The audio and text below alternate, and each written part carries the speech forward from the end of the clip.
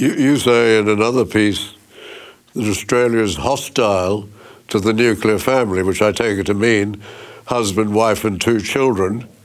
And if we're hostile to that, does this come from the present government or has it been in place with both governments? Is there some unanimity among politicians in reducing or being hostile in public policy to the nuclear family?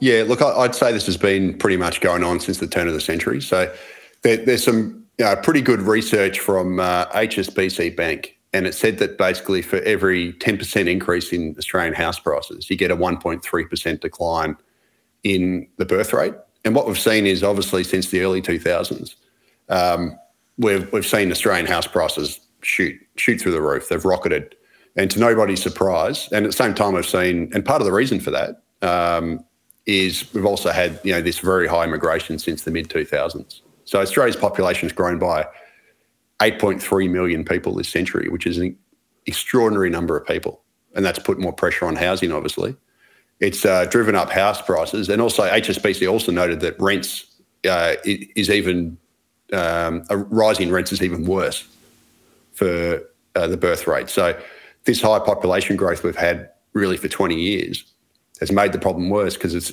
added to obviously house price inflation, and it's also added to rental inflation. And it's kind of culminated last calendar year whereby the number of births in Australia actually fell to just 104,000, which is pretty much a record low. And Australia's birth rate fell to just over 1%, which is incredibly low figure. And basically the government is trying to compensate for this lower birth rate by running a higher immigration policy, but that higher immigration policy is pushing up house prices and rents, which is therefore pushing down the birth rate. So it's effectively, a self-defeating policy in that respect.